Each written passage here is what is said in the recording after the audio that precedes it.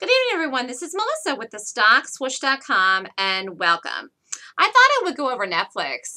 Good old Netflix. Love Netflix. Did an earnings update on this last night. Earlier in the day, yesterday morning, I knew it would gap up, and so I was spot on about that, and I thought it would gap up to 375, 400. Then the stock rallied. This was yesterday into the close over 350. Which was an area. And I thought there was a possibility the stock could just gap up huge. I mean, this is huge. But I mean, I thought monster, like megalodon huge. But really, I was thinking the target was 500. But instead, it gapped up to 400 something. This was last night. The stock fell off a planet today. It absolutely just fell off a planet today. There was no stopping it. It came down to this area here of support. Now, does this mean this chart is damaged? The answer is no. Does it mean Netflix is in a downtrend? No. Does it mean the stock got sold off pretty big? Yes. Is the stock still okay? Yes. Is it still in an uptrend? Yes. The stock has just had an incredible, unbelievable, insane, crazy move in the last year. The Netflix really is the golden gap of the year. And I did say that when I sent an email out in the summer. The buy in this at 140 to get all the way up, where you would take profits today in this, obviously, if you had taken this gap here. If you bought this gap here, this is a corrective gap if you bought it. You know, your profit up here in the earnings is $250, $260. So people took profits, and that's what they did. So the gap looks like this. Now, you still don't short this. I mean, I didn't short this today. I saw it going, and you can't buy it because obviously it's a failure. It's a failed bullish gap. But you just leave it alone. You don't do anything. Netflix is still fine, though. It really is still fine. It's still in an uptrend. This is still an amazing chart. Let's just go look at the 1 minute here. There actually was no setup to ever buy this. So there was no setup to buy it today. And again, the idea of, you know, doing failures, which is a playing in the direction against the gap, is not something I do. But I can spot a failure. I just don't do them because it's going against the trend. The trend of Netflix is up. Netflix reverse swooshed, so you would immediately know not to do it, not to buy it. It was a failure, then as a buy. High of here is 389. This is 930, 931, 932, 933, 934, 935. Netflix comes in, basically $12 in the first 5 minutes. That is a reverse swoosh, even at this price point. You cannot buy this buy setup here. You can't take it. You can't do it. Here was a sell setup on this, confirmation of the failure. Actually, if you shorted Netflix here, the stop is huge. Stop really has to be 386. Well, 385. No, it has to be 386. The spread in Netflix is this would have had to be 386. So the stop would have had to be 386. Would have been $3.25. Let me just figure this out here.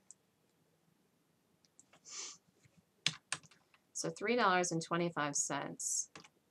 And here you would have got now. Now I did go even longer. 382.75. And it came down to basically 334. So that was $48.75. And you could have lowered the stop all along. I mean, you would have seen here that it was broken. And again, I didn't do this. I just want to see what the profit in this would have been.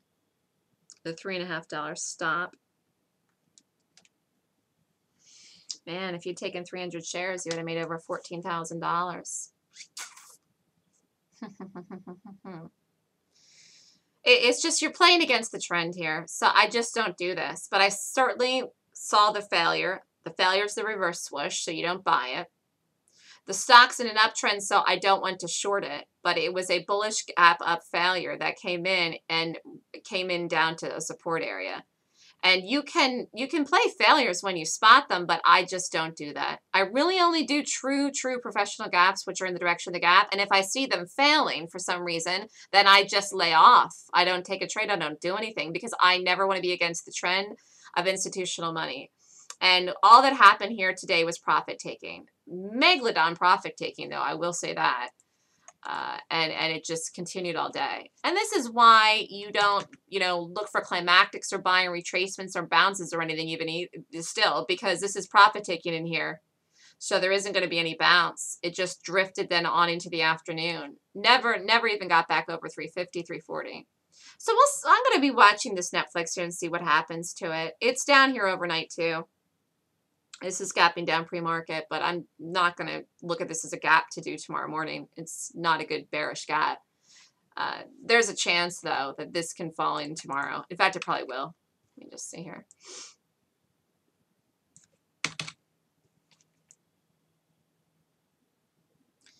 Well, Netflix is at least going to come into $300 tomorrow, but I think that's a mini target. I think this could actually pull in all the way down here to 280, 280, 275, because it's going to, more people are going to sell off of this. That's why it's gapping down pre-market, post-market tonight.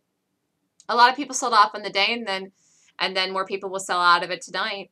And just there's this still profit taking, and that's what this is. But I think this could come in some more, tomorrow. Again, this is not a quality bearish gap, but it was a failed bullish gap today. Netflix reverse swooshed, so you don't take it. You don't take any buy in it. And again, you can spot the failure immediately. One of the most beautiful things that I figured out in the market is a swoosh.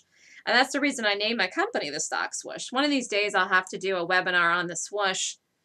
Gosh, I don't even know if I've ever done one. I don't think I have.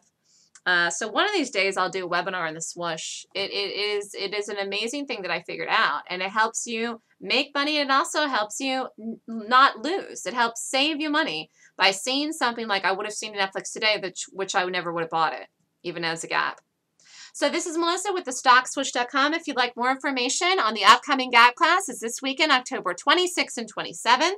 Feel free to email me at melissa@thestockswoosh.com. Thanks, everyone. Have a fantastic evening.